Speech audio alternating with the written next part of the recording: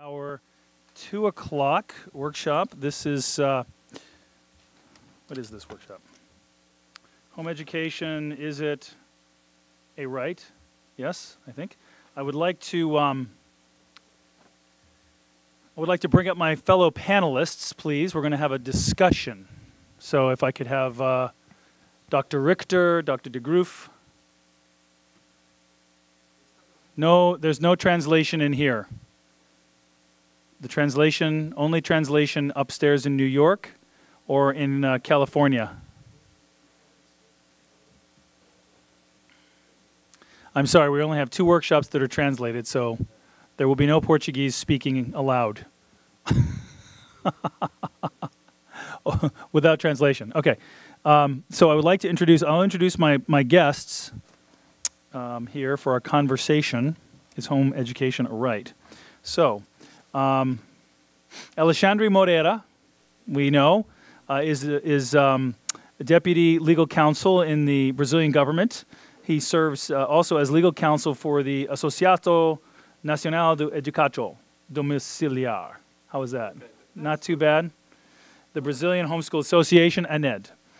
He holds an LLM in law from Vanderbilt University and is a professor of criminal and administrative law. Please come join me.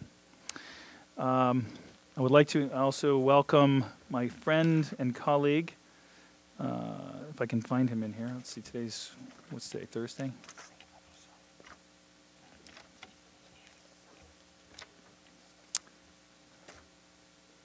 Here we go. Professor Dr. Ingo Richter is a law professor at Berlin Free University and Hamburg University, and also has taught at Stanford University, Hastings Law,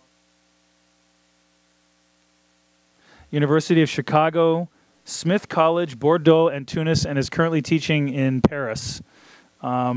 He is a member in several educational reform commissions, or has been a member of several educational reform commissions, is the past director of the German Youth Institute Munich, and current editor of the journal Recht der Jugend und des Bildungswesen. How was that? He is good enough? He is the author of numerous books and articles on constitutional law and educational law, and holds a doctorate in law from Hamburg and in Paris. He's from Western Germany, but of course there is no Western Germany. There's only one Germany. Maybe not. He's not so sure. Please join us, Professor Dr. Richter.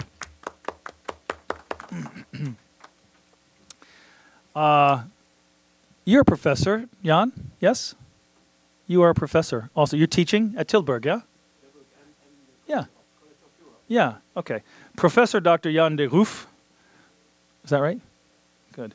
Holds the UNESCO Chair for the Right to Education and is a former UNESCO Charge de Mission.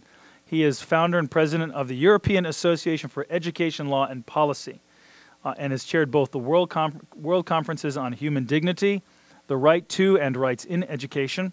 He's been chief of the cabinet of the Flemish Ministry of Education and Training, is a government commissioner for universities in the Flemish community of Belgium, has degrees in law, canon law, and religious studies, and recently received his doctorate honoris causa of Pretoria University. And we are very, very privileged to have Professor Dr. Jan de Groof with us today. Please, Jan, please come up and join us. We'll be having a conversation. Please welcome Dr. de Groof. Now, we have we have a nice group here gathered, but we are also have a future audience that we are recording. So we're going to have a conversation about home education. Is it a right?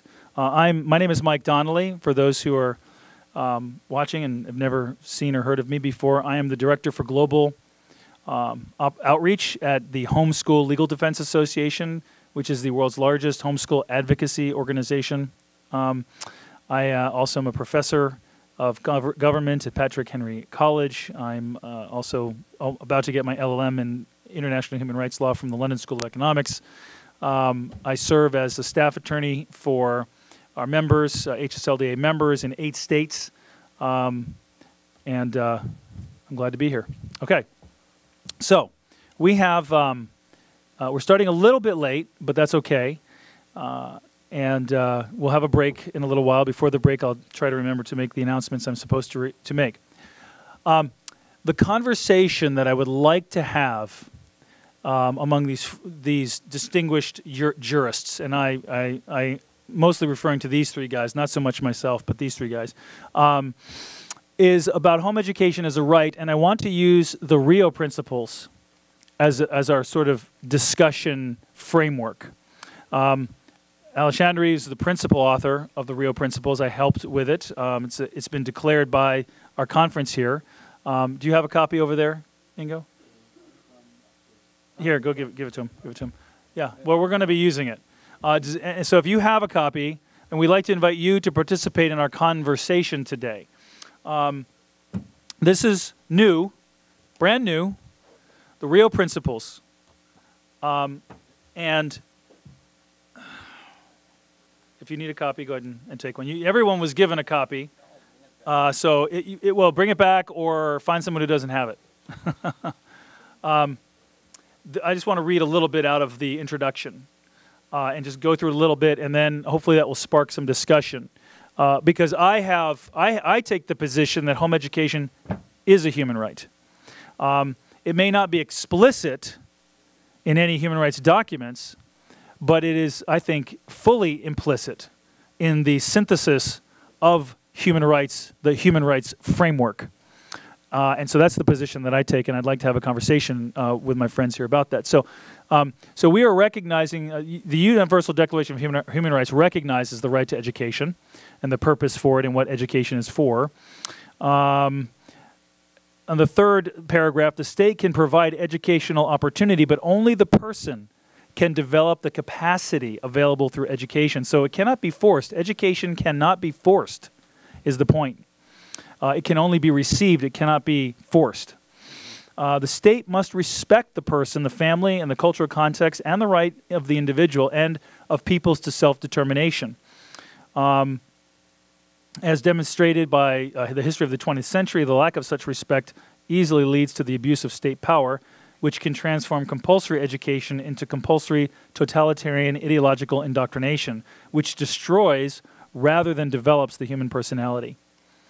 To avoid the repetition of that sorrowful disregard and contempt for human rights which have resulted in barbarous acts which have outraged the conscience of mankind, the Universal Declaration of Human Rights intentionally and solemnly proclaimed that parents have a prior right to choose the kind of education that shall be given to their children. And so I would say, and I hope we can discuss this, that respect to this fundamental right of the family and education is therefore the necessary prerequisite, bold claim there, necessary prerequisite for a genuinely free and democratic society. So we have a couple of questions here. Is home education a human right? Is it a prerequisite for a genuinely free and democratic society?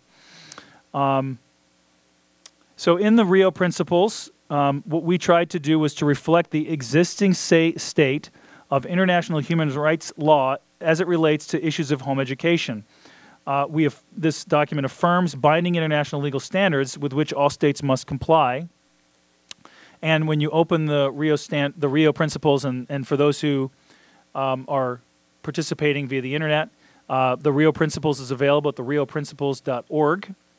And we have 10 principles, which all lead to the view that home education is a human right. And I won't go through all of them, but I'll just list. We have Principle 1, human dignity. Principle 2, best interest of the child. Principle 3, the protection of the family. Recognizing that the family is the fundamental unit of society entitled to protection by the state. And you see references to various human rights documents all throughout through the principles. And they're not exhaustive, nor is this comprehensive.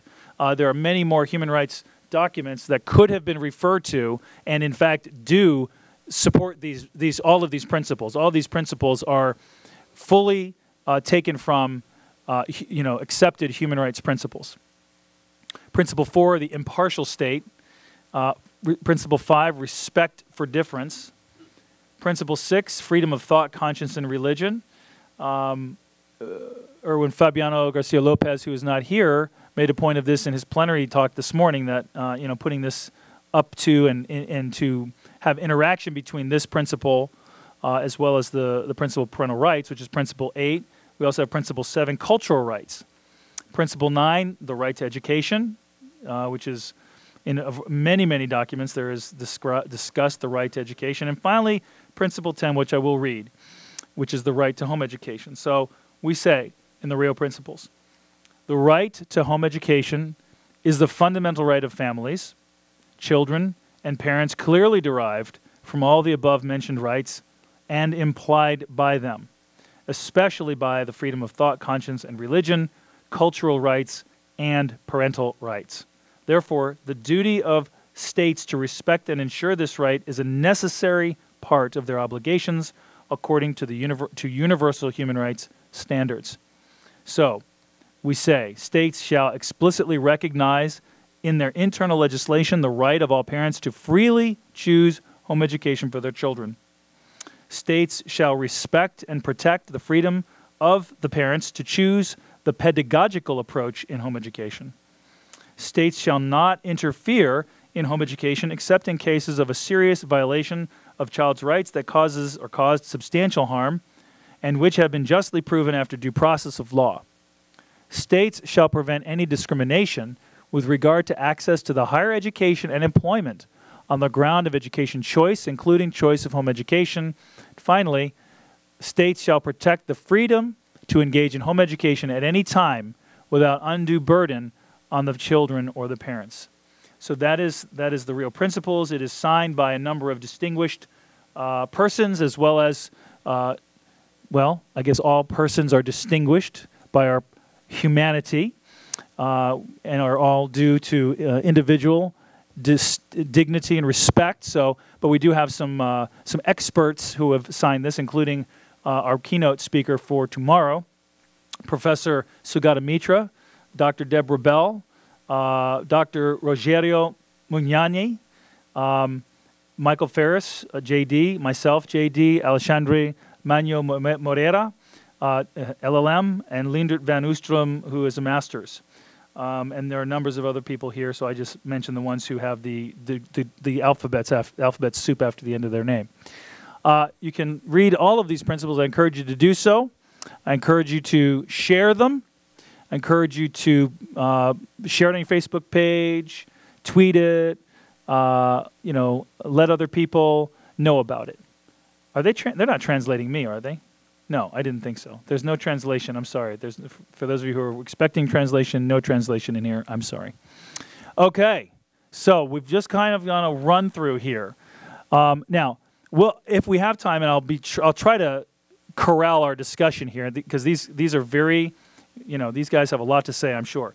But we'd love to get some interaction with you as well. So as we go through this conversation, if you have a point you'd like to make or question, I'd ask you to jot it down. And just jot down your question on a piece of paper, and I will try to work it into the discussion. You've got some pens and paper there. If possible, we could just write it down. I think that'll be the most efficient way to do this if we can do that. Okay, I'd like to, if you don't mind, Ingo, I'd like to ask you first for your reaction to what I've just said, to your thoughts about the Rio Principles.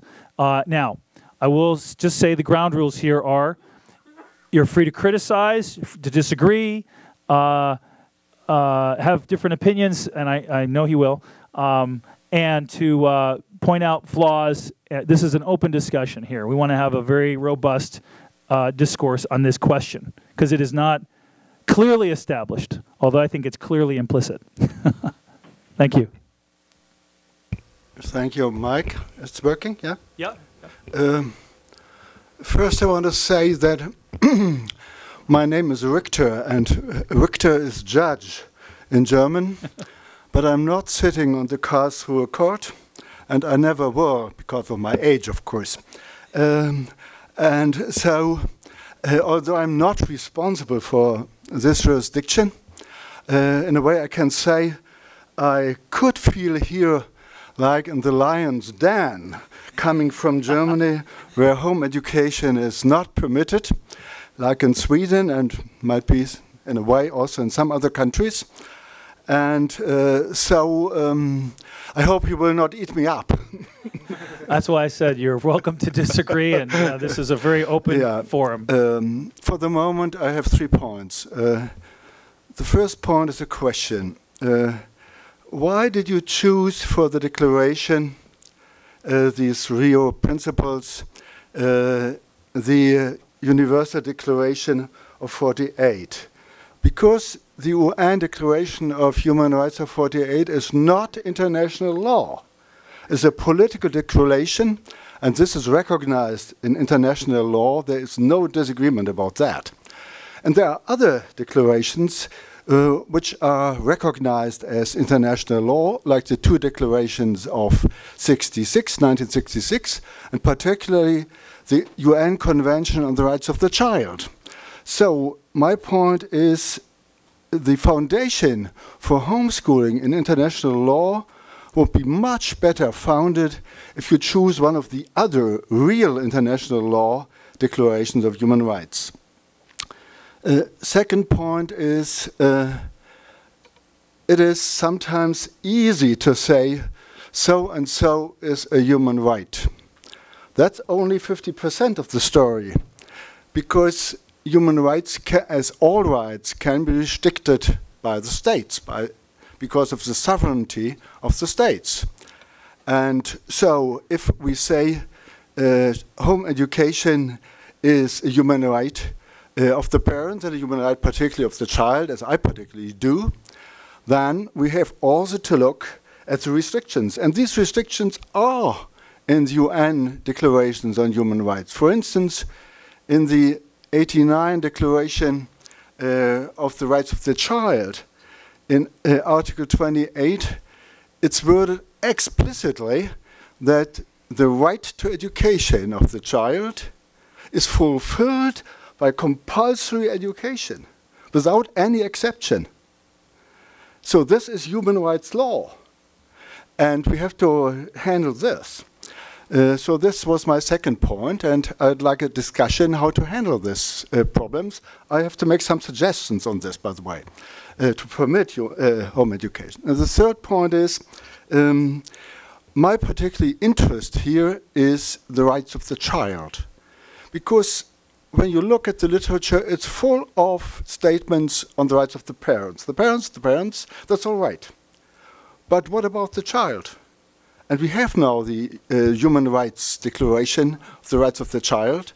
And as Jan said this morning, the art of handling homeschooling is, like private schools, like parents' rights and so on, is to balance the rights of the children, the rights of the parents, the state responsibility, and the rights of the community, of the others.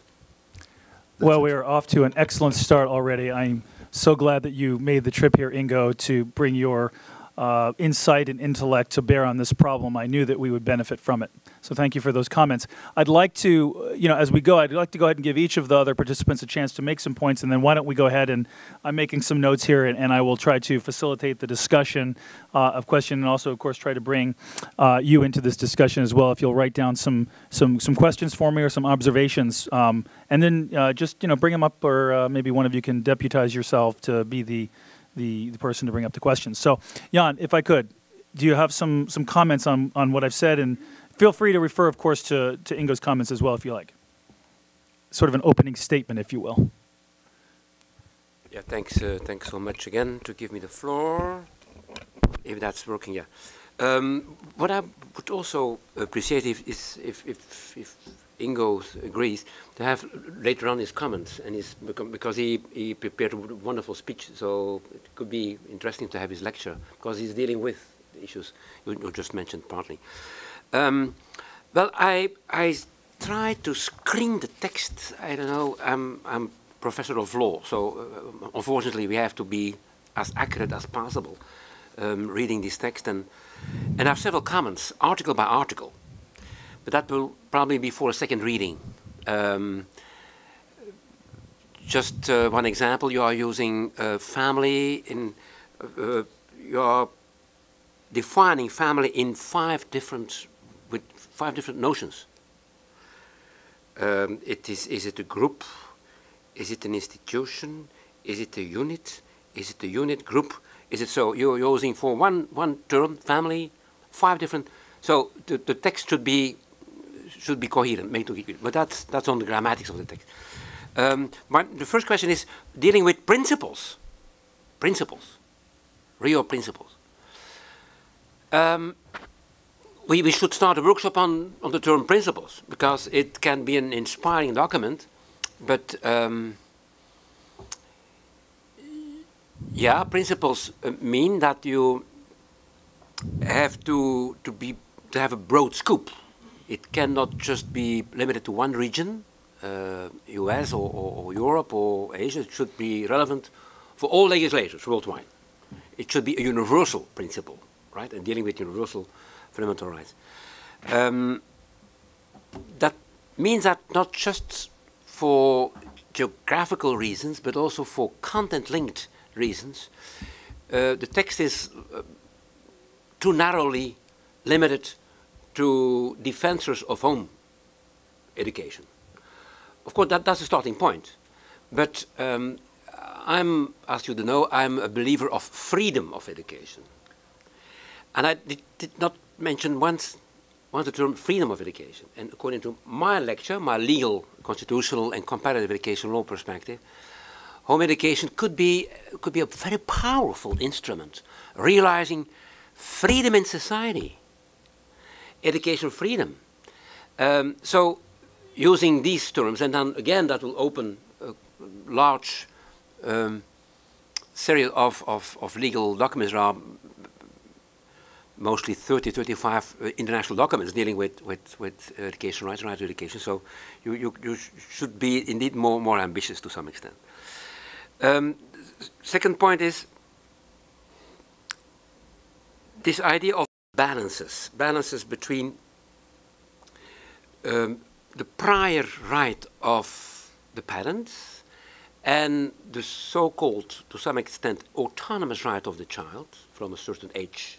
A lot of jurisprudence, Europe-wide, is mentioning that from a certain age, yes, the child has an autonomous, well, quasi-autonomous right, should be, anyway, involved in the whole decision process on what is his future. Is that his choice? Not just within schools, but also outside the school system. So a balance between parental and children's right, and the rights of the society. You are using the term civil society on one rare place, just once. Civil society is, again, a very strong argument pro homeschooling or home education. The third sector, not the state, not the market, but the third sector. That means civil society who can take up some responsibility in the public interest, not private for private, but projects in the interest of parents and of families, but who are recognized as of general interest. So that could be also a perspective more prominently reflected in your text.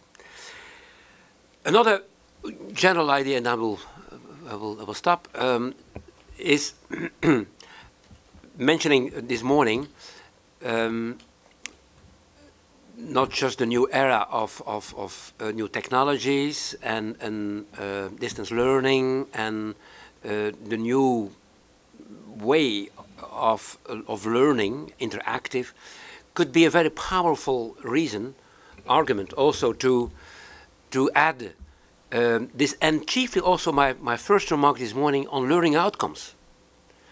So not school-oriented, but learning outcomes based. And that again is a strong argument because referring to excellent scores of home school families, they are doing very well. And I wanted to quote this morning a European Court decision admiring efforts of parents who engaged themselves in homeschooling. To be honest, that is a commitment, that is an engagement of a very high level, with high moral authority, but also with the highest expertise. I do not believe that many parents can cope with this. It is so highly profiled in commitment, in engagement, in professionalism. So we have to honor. we have to, and one word I wanted to read in that is trust. The state should trust, society should trust those parents who are making a huge effort. Not just the moms, but also the dads, also the parents as such. I'm really impressed by the good examples, and there are many good examples of homeschoolers among parents. Chapeau. So the word trust, but trust, of course. So head off. Chapeau is French, as you know. Yeah. So the term trust, but of course trust, and that's the question of balance, should be proven to some extent. So again, their idea of accountability and the wide range of legal frameworks, as you mentioned. But again, I had no time this morning. Mike, in the book I published with Charles Glenn, Finding the Right Balance Between Autonomy, Accountability and Freedom, he mentioned quite correctly that there is a wide range of legal systems dealing with homeschooling, from no regulation, sorry for the term, no regulation, to weak, to less, to more, to detailed, to over-detailed, and to strict refusal. So there's a wide range. And you mentioned also that most systems do monitor to some extent, and I gave some examples, some good examples, I guess, of the balanced approaches on this monitoring. So yes, you mentioned in your principle 5, litera D, please take your text, while meeting the minimum standards as may be laid down or approved by the state. So that's good. That's good. First, there are minimum standards, and there again, we should now open a workshop on what how should the state legislate. Minimum standards, according to 4-5 principles. What does that mean, minimum? I have a clear legal answer to this. But also, and that is, I mean, again, missing this term, and that was in my speech this morning, I guess, one of the head ideas, namely alternatives. The state cannot refuse alternatives who are proven to reach quality level and the learning outcome outputs. So there are 4-5 general critical remarks, but again, good job, but we have still to work on it. Am I on here? Test, okay. Thank you. I cannot tell you how excited and privileged I feel we are at this conference to have both of you here. You may not realize how distinguished these gentlemen are, but they are among the most distinguished thinkers in education law in all of Europe and in the entire world, in my opinion. And to have them applying their intellect to this problem is tremendous opportunity for the global home education movement. So, you know, I'm just, delighted, absolutely delighted to have you here. And I'd like to turn the floor over to my friend, our host, Alexandre, for his opening statement.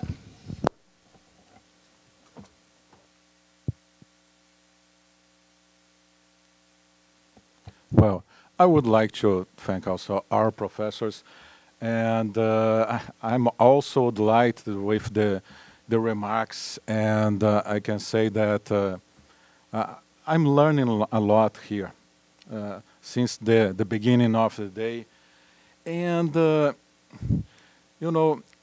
I remember right now an old book from Norberto Bobbio when he said that, okay, all the human rights are declared, we just need to apply them.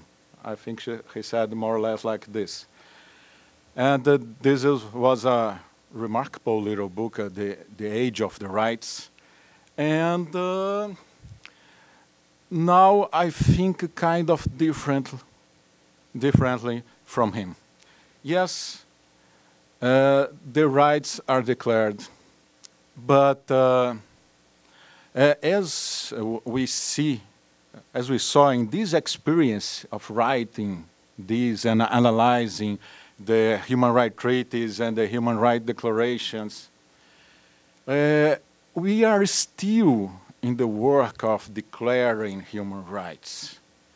I think that we are facing the danger of a very textualist approach to the human rights treaties.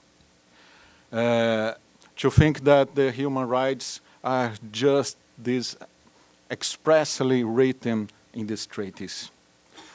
And what I saw when researching and writing on this declaration is that we are in a new frontier of human rights, that human rights have not stopped to be declared. In fact, we have a lot of implicit, and I must say, how can I say, invisible human rights that are inside the text and must be joined with other human rights that are expressed in the text for us to have a very coherent position. So we still have a problem of language, of discovering the meaning, and of this discovering the evolving meaning of human rights. So if I can compliment Norberto Bobbio, I would say, okay, we declared, but we are still declaring that there are potential human rights that are implicit in the text, and they can be very important for the people also. And this is a very challenging task in my country, because we don't have a culture of human rights here. In fact, if you saw the court decisions, it's not often that you see a direct reference to a human rights treaty. In fact, I saw an international research that said that Brazil is among the countries whose judiciary has the least citations to human rights treaties. And this challenging means to us here, Brazilians, means joining the human rights treaties and our local constitution. In fact, I can't see the constitution and the human rights treaties as different documents, materially speaking. In fact, we know that the greatest aim of the constitutions is to guarantee human dignity, is to guarantee human rights, and they must be interpreted together. It's what we are trying to do this. And trying to answer one of the questions raised about children's rights. Well, Brazil, as almost all the countries of the world, except one, has signed the Convention on the Rights of the Children. I'm not saying that this was the best or the worst option, but we have signed.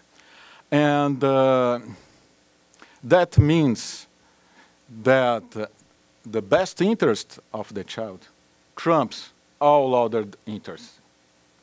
We have to consider the parents' rights. We have to consider even the state's interest, for example, for a good quality of education, formation of the labor market, for civic education. We have to recognize that states might have some interest in education. We have to recognize that the parents have strong interest and natural interest in the education of their children. I think it's undeniable. But first of all, in the center of everything is the best interest of the child. In our constitution, we say that the child must have integral protection, not only by the state, but also by the family and by the society. And it only makes sense for us, after the ratification of the treaty, to talk about parental rights if we talk jointly about children's rights.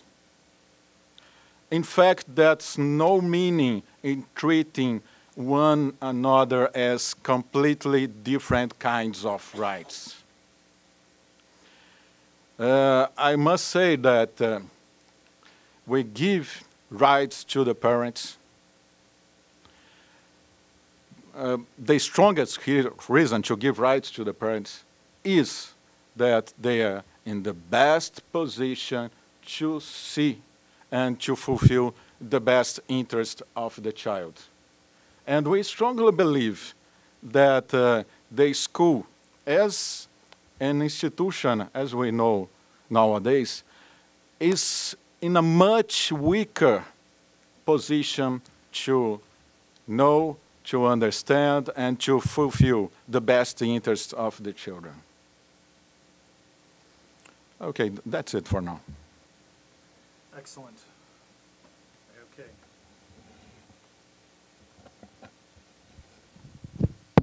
Okay, it takes a few seconds for the signal to go from here to there. It's probably because it's going through the U.S. over to Switzerland and then back here. Okay. Wow. Such great discussion. Really some very thought-provoking commentary here. Just to go back through some of the things that were said.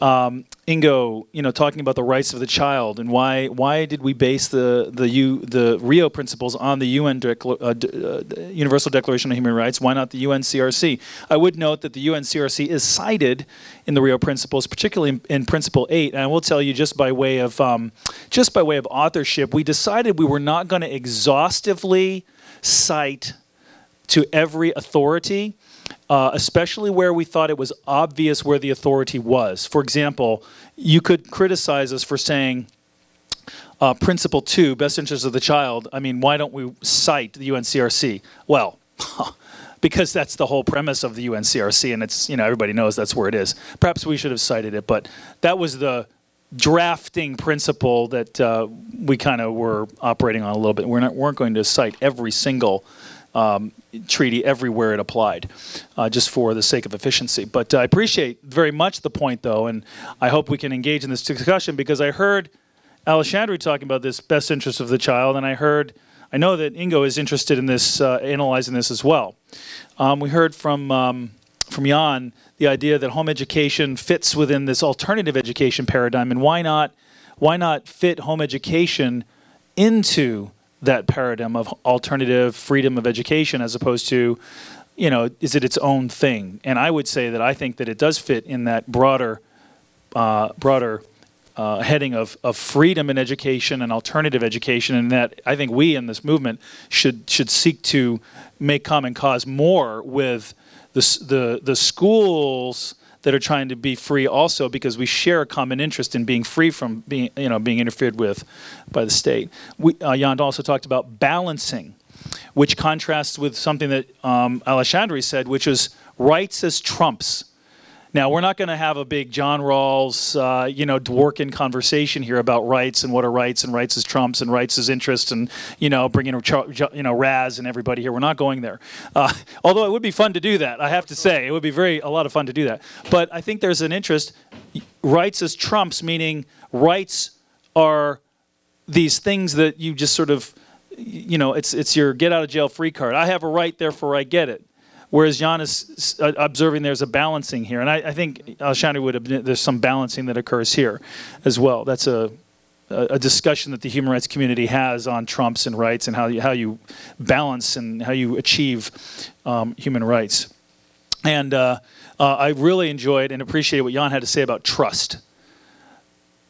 The state should trust society and the parents. And when it refuses to trust, what does that mean? What does that show? I'm curious if you might explore that a little bit more. Alexandre, you know, I'm having a little trouble here as an American because, you know, you said, you know, we have to look beyond the text. You know, and I'm an American textualist, a constitutional. You know, when it comes to interpreting rights, I look to the American Constitution and the text of it, and that's, you know, and so I do see rights as trumps a little bit, and I do, you know, there is balancing that does happen in our American system, and yes, it is true that we have not signed the UN Convention on the Rights of the Child. I don't think we really have time to go into that here, but it's an interesting discussion nonetheless. But I think this idea of human rights and textual examination brings up an interesting point.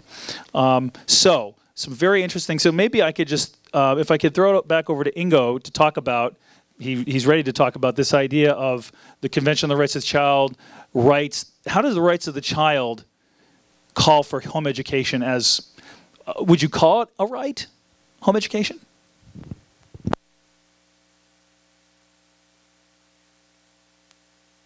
You do not want to cite the CRC, the Convention on the Rights of the Child, in this document, but I think it's very important to read to you this little article, because it's very unusual, this article in law. It's the Article 3 of the Convention, the UN Convention of the Rights of the Child. In all actions concerning children, whether undertaken by public or private social welfare institutions, courts of law, administrative authorities, or legislative bodies, the best interests of the child shall be a primary consideration. A primary consideration. These are the two words you have to keep in mind. There is no document in international law and in human rights where it is said that the interest of a certain group or the interest of a person shall be of primary consideration. Particularly, there is no human right which says the parents' rights shall be of primary consideration. This means that the rights of the children are much stronger in international law than the parents' rights. And therefore, my position is that the homeschooling movement should move over from the parents' rights interests to the children's interest, because it's a stronger position in law and might be also in politics. Can you keep this? Thank you. Just keep it turned up. I'll turn it off when I'm not using it. So does it have to be one or the other? Can it be both? Because when you look at the International Covenant on Economic Social Rights, the ICCPR, the ICESCR, you do see very declaratory statements about the rights of parents. And I don't want to, I'm not trying to create a tension or a, well, it should be this or it should be that. In my view, maybe it's both. And more than just the two of them, but some other considerations as well. But there are some very strong statements of parents' rights, and not only in those documents, but also in the European Social Charter, where it not only talks about moral or religious and philosophical conviction, but it also talks about pedagogical convictions of the parents. So I wonder, is it one or the other? Can it be both?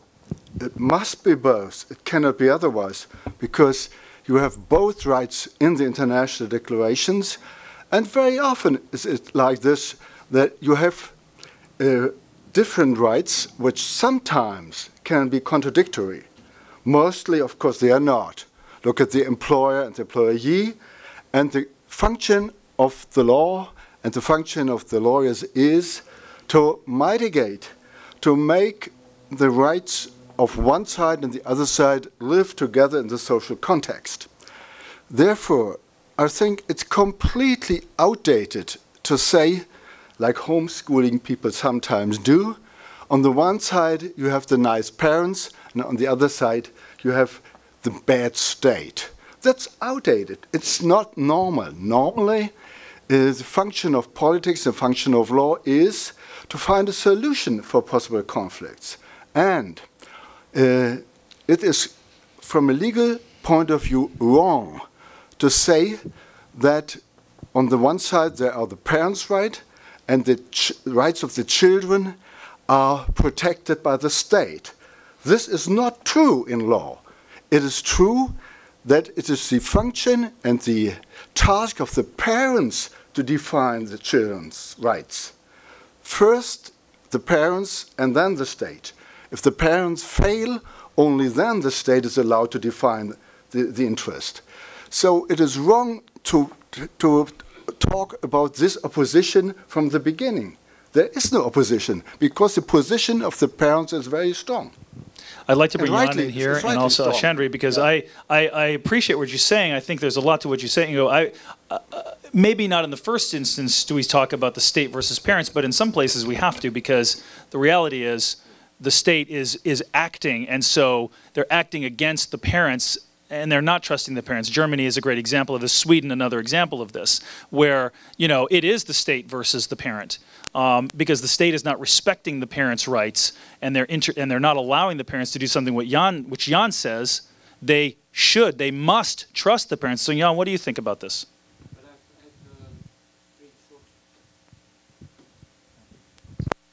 But I would nuance to some extent. There is some jurisprudence like oui, voilà. There are several court decisions of European Court mentioning the primary responsibility of the parent vis-à-vis that is also French vis-à-vis the education process of the child. The primary responsibility lies in parents' hands. Indeed, children's interest of the child is the overall principle. And by the way, there is interesting jurisprudence of the European Court. Say that the first and the second paragraph in the article, no person shall be denied the right to education, and the state shall be in function respect. That there should be no contradiction between both. So enabling parents to educate the child according to their philosophical, ideological, religious beliefs and convictions is to some extent a functioning right for the education of the child. But there should be not a contrast. So I totally agree with Ingo. Both are combined. And I would warmly plead also for using both parts. Because they are, let's say, the both sides of the same coin. Namely, education of the child. Alexandre, you have some thoughts on this question? Or something else you want to comment about? Yes, and I don't know, I think I agree more with our European friends than with my American friend in this issue, mostly because our European legal heritage. You know, we must consider family a structure whose one of the fundamental functions is the protection of the human rights of children. And we must consider this in the light of the principle of subsidiarity. That means that if the family isn't protecting the human rights of the children in a minimum level, the state can interfere. There's a threshold here. It's difficult to define that threshold. But yes, it's possible for the state to interfere. And as you were saying, I think everybody here is saying more or less the same. We all agree that are a very strong complementarity between parents' rights and children's rights. But I really think that the parents' rights compared to children's rights are much more instrumental. So parents have rights, powers, responsibilities. We have all these definitions under their children, exactly to protect the children's rights. In some cases, we can see autonomous parents' rights. For example, the parents' rights to teach their children according to their religious and philosophical convictions. I think this is a very strong parent right against the interference of the state, the negative right, and that has not to be directly, it's not directly vinculated to children's rights. I want to, and we're feeling our way here to figuring out if homeschooling or home education is a right. Now, as Ingo said earlier, that's only 50% of the battle. And in fact, the German Constitutional Court thinks everything is a right, at least under the understanding of proportionality, where you have a right to feed birds in the park, or you have a right to ride your horse through a field, but just because it's a right, it doesn't mean that you get to do it, right? Ingo? Yeah, and so we have examples. We have some important examples here we need to talk about, because in Europe and in Germany, home education is not treated as a right, whereas in most other places, where it is recognized, it is treated as some kind of a right. It may have some minimal oversight from the state, or it may not have any oversight, but it is permitted, is allowed, is tolerated, it is a choice that parents have. And I want to explore this, because how can something be a right, but not be allowed? Can you help us understand that a little bit from the German perspective? I think we're talking about, a little quick instruction on this. The European Court of Human Rights has said it's okay for Germany to ban homeschooling completely, 100%. Now, Germany does allow, I will say, parents in some situations to educate their children at home, but it's under very strict circumstances when they're sick or they have other very limited circumstances, and there's some kind of curriculum has to be used, and it's the state is very hands-on. But for parents who are philosophically or religiously motivated, it's not allowed. How do we make sense of this? Oh, that's very easy. Sorry. Take an example of riding a horse on the field or in the woods, and it's a constitutional court. I think it's not turned on. Hold on a second, Ingo. We're not getting you. Is it you push? It should. Okay, red light on. There we go. Go ahead. So the right to ride a horse in the woods is a fundamental right. I don't know whether it's a human right, but it's a fundamental right in the German Constitution. And there's a famous court decision of Karlsruhe on this issue, because there was a gentleman who wanted to ride everywhere in the woods, and there was a farmer who did not want this gentleman to ride, that this gentleman is riding his horse in his forest. So, okay. On the one side, you have the individual right to ride a horse. But there is the interest of the community that there are not horses everywhere. For instance, because nature has to be protected, and horse riding can be bad for the grass of the woods or whatsoever. It can be also a question of having horses on the one side and the persons walking on the other side, children playing. There is some interest in some kind of regulation. This does not mean to regulate everything, but to have some kind of state regulation in the community interest.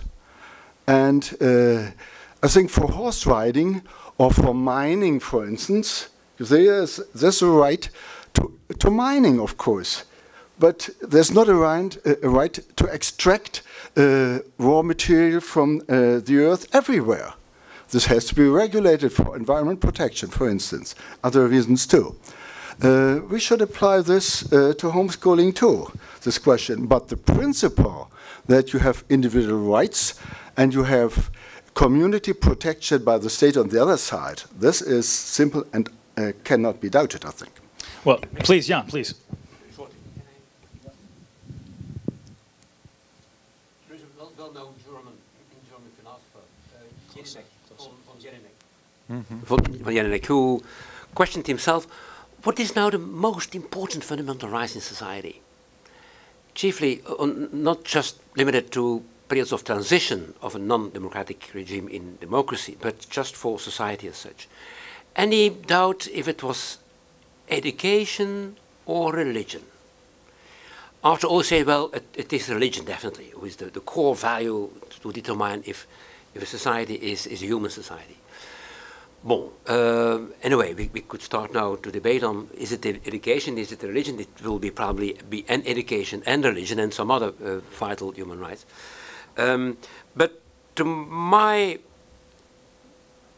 mind, home education could be determined as a vital aspect of the freedom of education,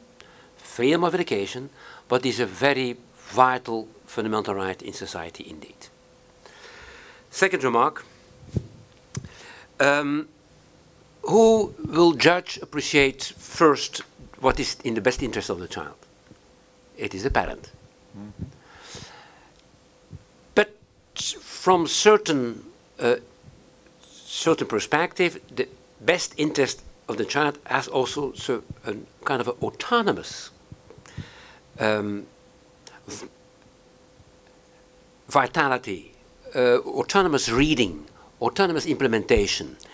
And when it is quite clear that when parents are misusing their rights, or when there are no parents at all, the legal guardians issue, well, it should be the society and then the state. It was in previous time, it was the church or it was religious groups, but now it will be the state who has to take a part of the responsibility and to go translate, let's say, the content of what is the best interest of the child.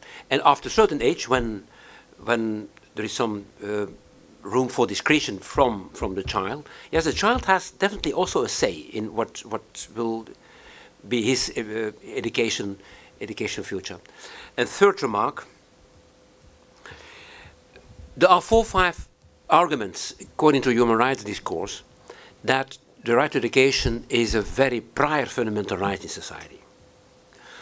One of the reasons is that it is a precondition of the fulfillment of most other fundamental rights. And there's a quite interesting court decision in South Africa, South Constitutional Court. Then, yes, right to education is very close to the right to life. So, what was mentioned also this morning. Well, if that is true, and we are pleading for it, we are researching on it, and we are repeating it time after time, right to education is a very prime fundamental right. So you should invest energy and capacity in the fulfillment of that education right. Now, there is no place anymore for the purely negative interpretation of state's role. Because it's a fundamental right, parents should be enabled to fulfill their fundamental. And in some regimes, homeschooling parents are subsidized, can have a grant. What is a positive sign of the recognition and of the estimation, high appreciation of the state. So that's a positive sign. So we Europeans, we do think in this positive interpretation of role state, role of the state. But again, as I mentioned this morning, that should be limited, chiefly in education, because it's dealing with beliefs, culture, and values. That is the definition by the judge of education. Chiefly for that reason, the state should be modest, humble, neutral. Neutral. We say in Rio Principles, we say the principle of neutrality is principle 4, the impartial state. I wrote a whole book on the principle of neutrality in education, so we will probably dedicate to have another conference. Yeah. That sounds good. Alexandre, you have some comments to make. Okay. Yes, we have to recognize that in some situations there will be a clash between children's rights and parents' rights.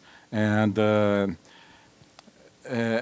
I see the situation especially in Article 5 in the Convention of the Rights of the Children. If you allow me, I'll read the article that says, states parties should respect the responsibilities, rights, and duties of parents or, where applicable, the members of the extended family or community, as provided by for local custom, legal guardians, or other persons legally responsible for the children, to provide, in a manner consistent with the evolving capacities of the child, appropriate direction and guidance in the exercise by the child of rights recognized in this convention.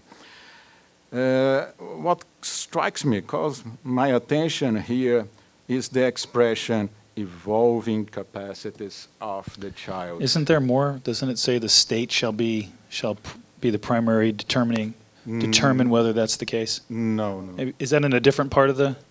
Not here. It's somewhere else. Okay, but elsewhere in the convention, it does talk about how it's the state has the responsibility to ensure that the best interests of the child are implemented. Yeah. So, okay, continue. I think that Yep. sorry, this Article 5 deals with a huge tension between parental rights or interests and children's rights or interests. Because this concept of evolving capacities is very, very, very unique here. I think it's the first international document that says evolving capacities of the children. And as I understood, they mean that as the children go old, get more mature, intellectual and emotional maturity, they must have more autonomy. And more autonomy can clash with the rights of the state, can clash with the rights or interests of the parents. I can try to exemplify that in our case, supposing that a 12-year-old girl that was all of her life homeschooled and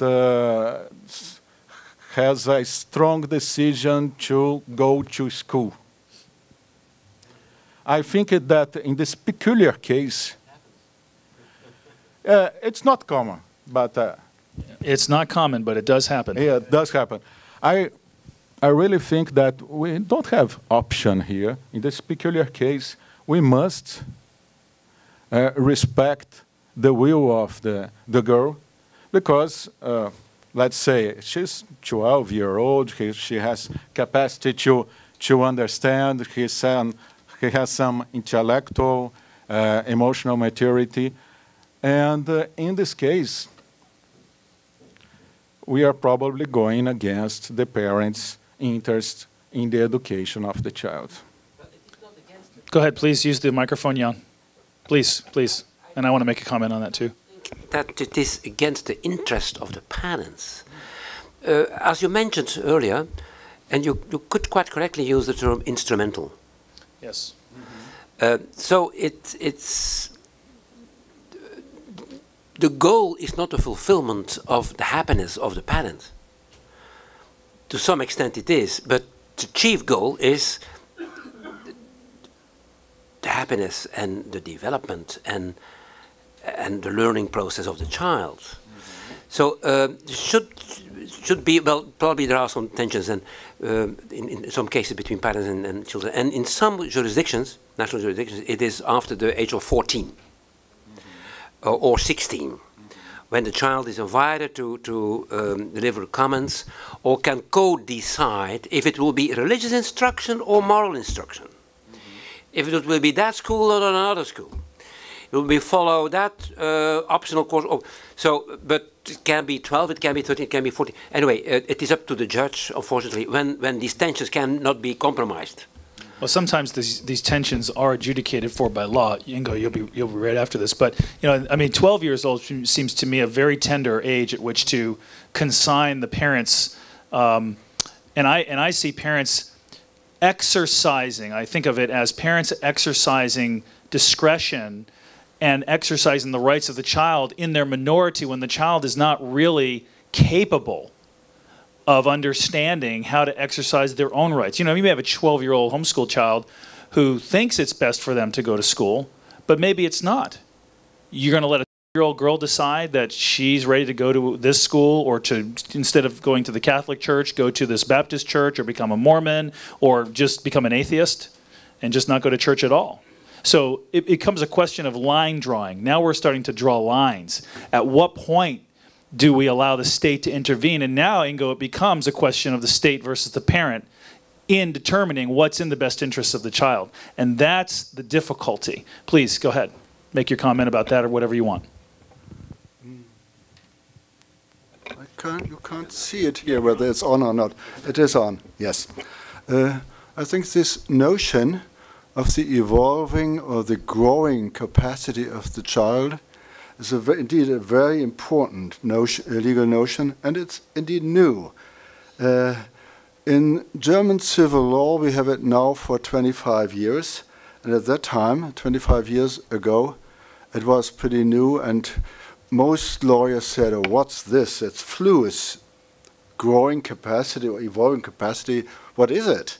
It's uncertain, it's unclear, you cannot decide on it. But as time goes by, I think, as many other legal expressions which are very open to, becomes by jurisprudence more concrete and more defined.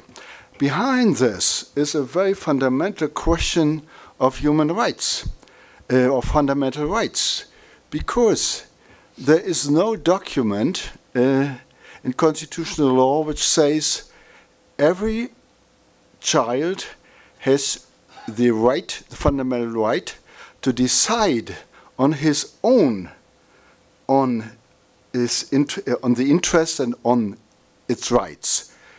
There's the option that until age 18 or 21 or whatsoever, the parents have to say what is in the best interest of the child. And then that's the so-called children's movement. People which are now very active, sometimes very aggressive, and they say there is a fundamental right from age 0. And of course then everybody says, what kind of nonsense is this? You cannot see toddlers going to the voting cabin and vote for political parties. And here the children movements have a very interesting argument. They say the capacity to make use of your human rights is shown if you go to the voting cabin. This shows that you are capable to do so, not only to walk, but also to sign. And this dispute between 0 and 18 or 21, it depends on the countries, there is a kind of mediating theory, and they say the capacity or the right of the children begins with its capacity. So just one sentence. Yes, please. They please, say please. For freedom of opinion, this begins when children can speak.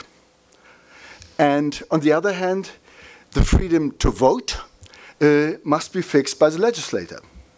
And there must be some general regulation. You can't say it's like these children movements people do. It's open to everybody.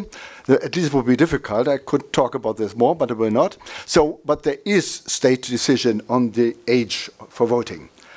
And so it depends. And I think if we take it seriously, that children have the right to make use of their fundamental rights depending on their capacity to do so, we should respect this. The parents must respect this too, and this is in civil law. In civil law, the parents have to respect this growing capacity, evolving capacity. And the parents are still the first to make the decision. You see, they decide on my will as a parent, or I respect the will of the children. So they are in the first position, and only then the state can say, no, no, no, that's not correct, we interfere. We have about 7 minutes left, so if anybody has a question they want to bring up here, now would be the time to do it. Speak or forever hold your peace. You know, the concern that I have a little bit about this evolving capacities doctrine, which we have in the U.S. a little bit when it comes to custody decisions. You know, the best interest of the child standard is a standard that we have in the United States that we only use in divorce court, essentially. When there is a dispute between the parents, then the state may get involved to discuss this. Oh boy, well, I'm sorry, I've just been given a tome of questions. I'll see what we can do here in just a moment. I'll toss this off to you, Alexandre. But, you know, and so I'm uncomfortable with handing the rights, handing the decision-making capacity from the parent to a judge. Why should a judge be able to decide this instead of the parent?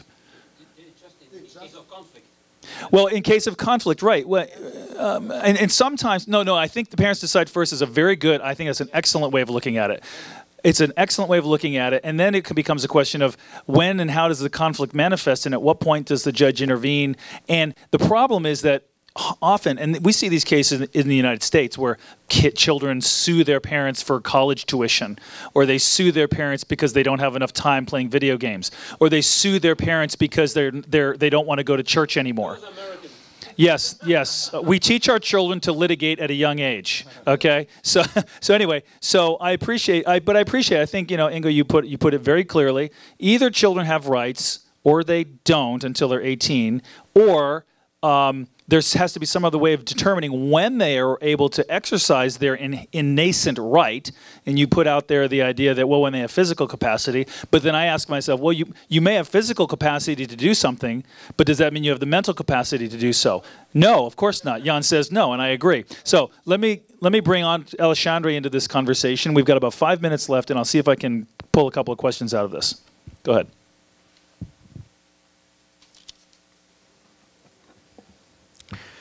And one more thing, we're going to wrap up, and each of you are going to say yes or no, home education is a right. I'm going to put you on record if you're willing to go on record. Freedoms are a right. Okay, you can try to nuance it if you like. Okay. Actually, I just want to kind of correct my previous statement.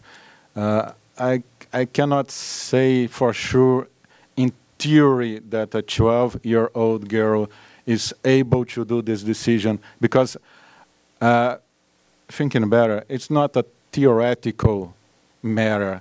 It's a practical issue that must be decided in each case, dependent on the person's physical, mental, emotional, and intellectual maturity. That's that.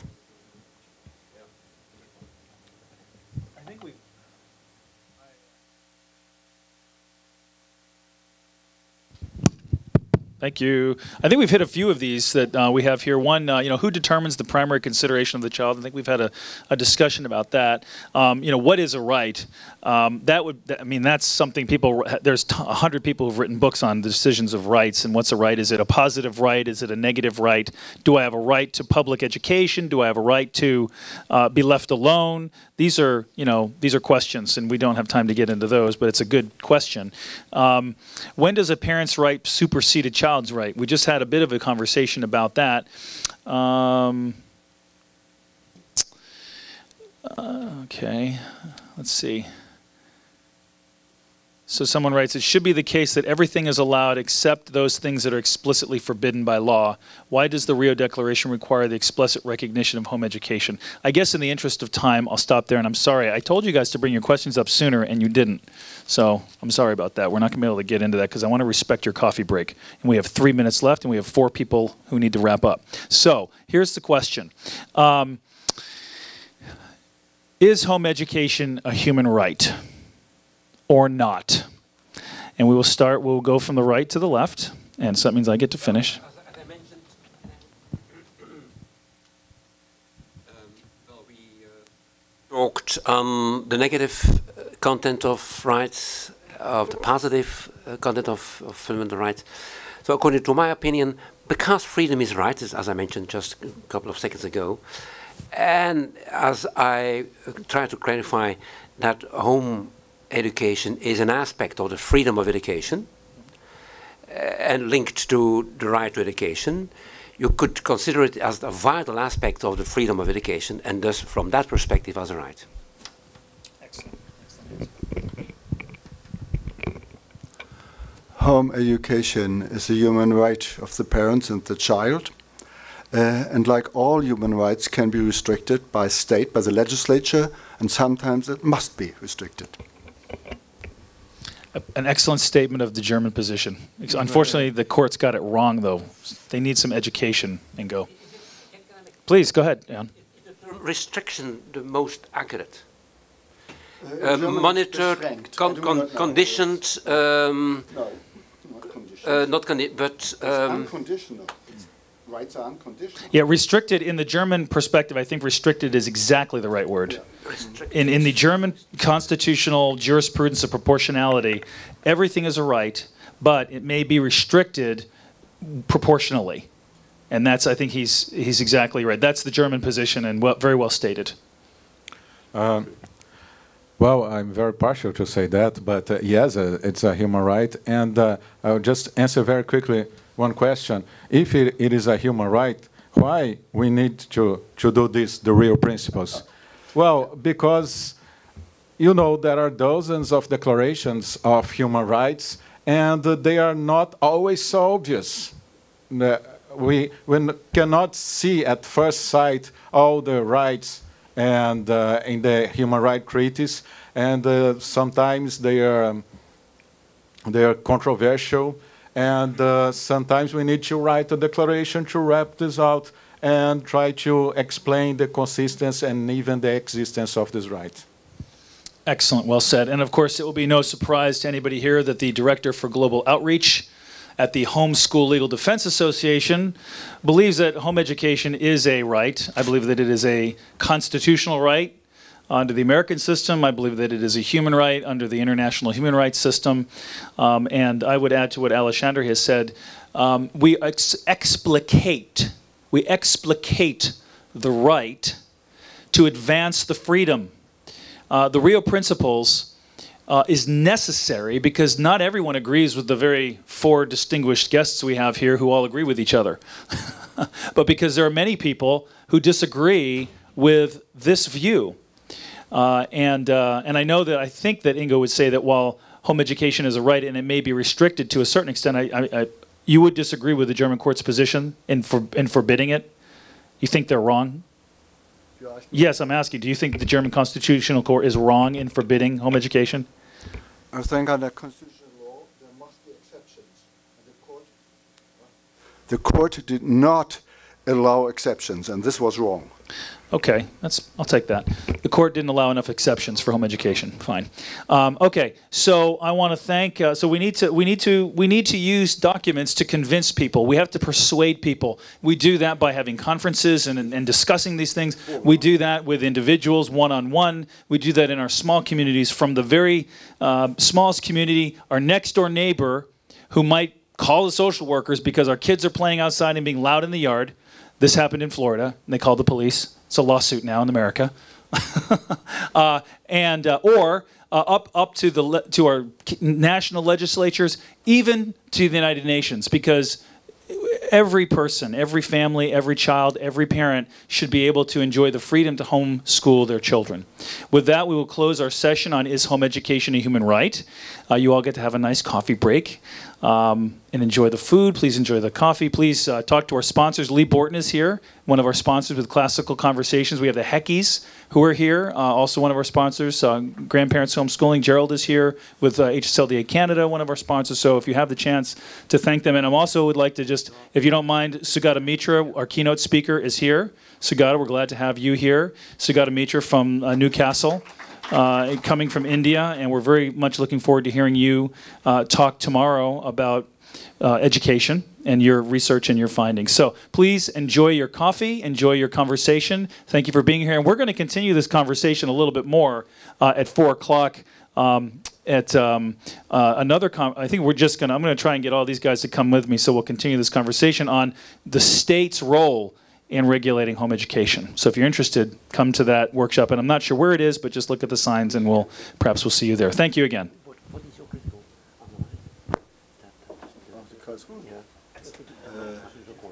So